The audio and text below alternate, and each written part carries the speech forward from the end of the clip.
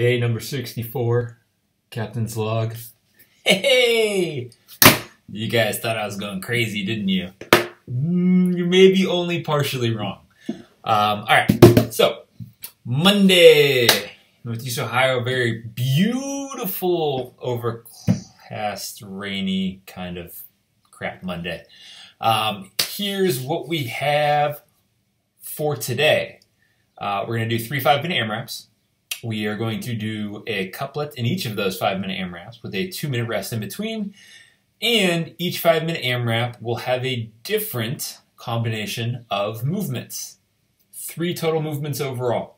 Pistols, thrusters, I'm going to program this with dumbbells, and finally, dumbbell plank rows.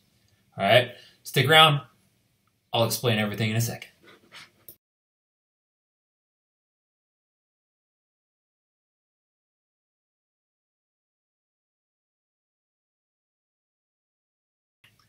Hey. All right, so as you guys just saw on the explanation screen there, first 5-minute AMRAP is going to be 10 pistols, 5 and 5 each side. I want you guys to alternate, so 1, 2, 3, 4 to 10.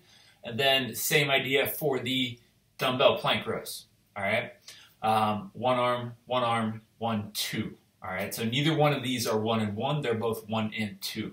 Okay. For the demonstration, pistols, full squat, 1 leg, opposite foot out in front. You can hold on to that front leg, you do not have to. All right, dumbbell plank rows. If I have 2 dumbbells, which is how we're going to prescribe this, 1 rep and then 2. All right. Talking about modifications in a minute. The third movement that's going to start to appear in the second AMRAP is going to be a dumbbell thruster.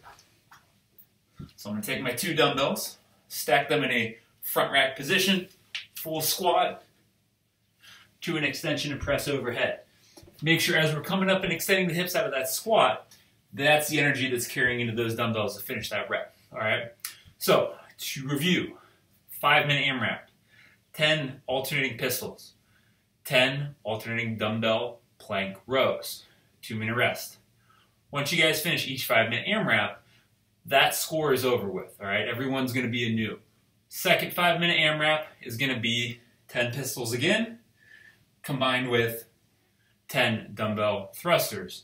2-minute rest, third 5-minute AMRAP, this time 10 dumbbell thrusters and 10 dumbbell plank rows. All right, so 3 movements, 3 AMRAPs, 3 different scores. Get at it.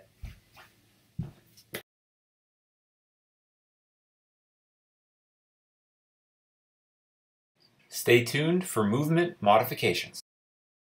All right, guys, we're talking modifications. First things first, pistols. A full pistol is a full range of motion squat on one side, opposite leg out in front. Now, when we are modifying or scaling the pistol back, one of the biggest pieces we need to realize is my issue the strength that it takes to stabilize, control, and do the pistol squat, or am I not flexible, mobile enough to get to the position I need to get to? If it's the latter, there's not much you can do in that moment other than making adjustments and using assistance, like maybe holding on to a TRX or a set of rings so that you can sit back into the pistol a little bit more. All right, maybe changing the angle a little bit and trying to do a single leg squat with the leg behind instead of the leg out in front.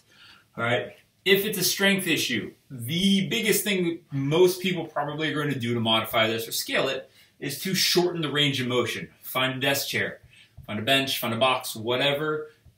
Heck, even a wall ball will work. Anything that takes the position you're not strong enough to get to and out of, raises it up a little bit, just like if we were modifying a push-up or a handstand push-up. Okay?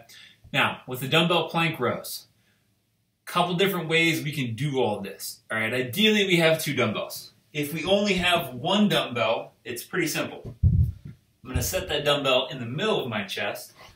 I'm going to stabilize with the offhand row, and then I'm going to transition and switch hands. Now, if I only have a kettlebell, which is obviously long and it's going to put me in this awkward position at the bottom where this is where I'm rowing from, you can do that, or you can prop yourself up. Let's say if this was a coffee table, now all of a sudden my level position is enough space for me to be able to extend the arm and allow the kettlebell to touch the ground. In which case I'm going to do the same thing I did with this dumbbell, just with a kettlebell in an elevated position. Okay? Now, what if we only have a barbell? All right, this is where it'll get a little bit tricky, and it's more or less going to be just changing the movement. So, there's a couple different things we can do. Obviously, one of those things is going to be a bent over row. Okay? We could also modify it to a completely different type of pulling movement, do a ring row, an inverted row, something hanging back that requires body weight that's actually getting pulled as opposed to an external load. Okay? One other creative thing that you could try and do, I'm going to make sure I set this up in a way that you guys can see it, is I take this pipe, let's simulate a barbell here, and I'm going to extend it off to the side and set it up in a landmine type position. Okay? And then from there, I'm going to position myself in that plank position and row the edge or row the end of the barbell like I would pull the landmine bar up off the ground. All right? Obviously, in this case, if I'm doing 10 reps, it's going to have to be 5, and then I'm going to switch around and do 5 on the other side. All right? But it is doable. What happens if I only have a band? Well, obviously, we can do pulling movements if we anchor the band. One of my favorite subs here is, if I only have a band, is to get myself in a side plank position, probably would prefer forearm, and I'm going to attach the band perpendicular to my torso. From there, I'm going to row while holding myself in the side plank position. Okay? It forces us to engage, activate, utilize our core. At the same time, we're doing the pulling movement and just generally having to have more control and capacity to do the work. Last thing is going to be that thruster. One thing we can do, kettlebell or single dumbbell, is just do single arm reps, in which case I could do all 10 the other side. If it's super late, I can do 5, 5, whatever, but it's probably not going to be a switch back and forth every rep. If I only have a barbell, obviously this is one that's pretty common for people, just a barbell thruster rep. And then lastly, if I only have a band, believe it or not, I can utilize a band to still accomplish a thruster by squatting inside of it, driving the hips to extension, and pressing overhead. So don't think just because you guys don't have the equipment that it's being programmed for that you can't accomplish the same workout and the same principles. Okay? Have fun.